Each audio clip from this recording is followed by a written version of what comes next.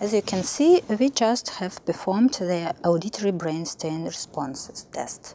In such electrode montage, how we can put electrodes, you can see in our another video. In such electrode montage, we can also perform the ASSR test and multi-ASSR test, and also middle latency and long latency evoked responses, and also cognitive evoked responses tests. Then you perform the ASSR test. You don't need to inspect the curves of responses by yourself. The necessary analysis is made automatically by program, by appraisal the conformity of frequencies of stimulation and the frequencies of responses.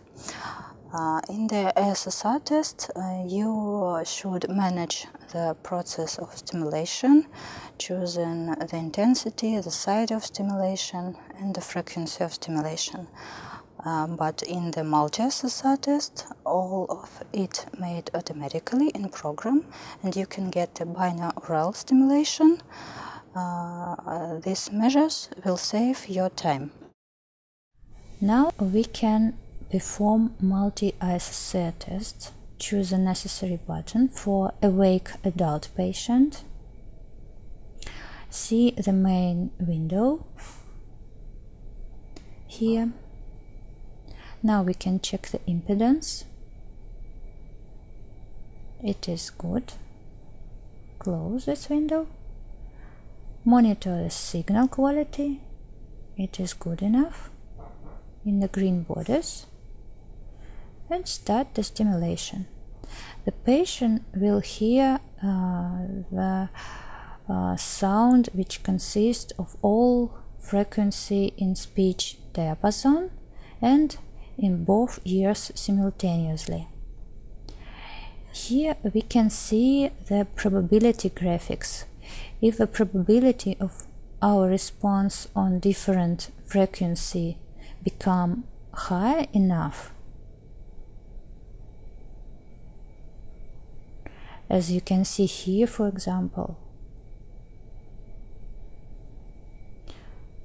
or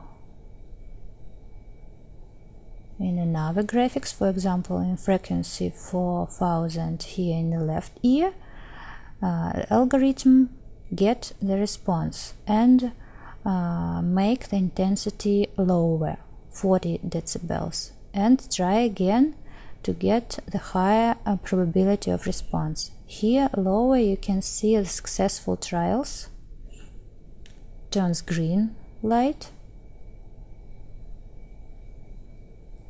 and the program automatically continue acquisition on the lower intensities.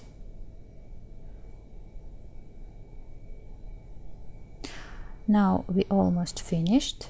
We see that a lot of successful trials here, and the patients get the stimulation in the 20 or 10 decibels. Now we can see the audiogram here.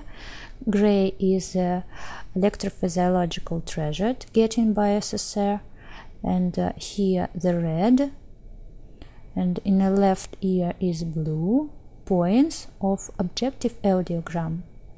They are made with special coefficients. Now we can continue, but we see that the responses are low enough. We have a normal hearing patient, so we can stop. And you see that all unfinished trials turns red, as if we can get the low probability at the end, they also turns red.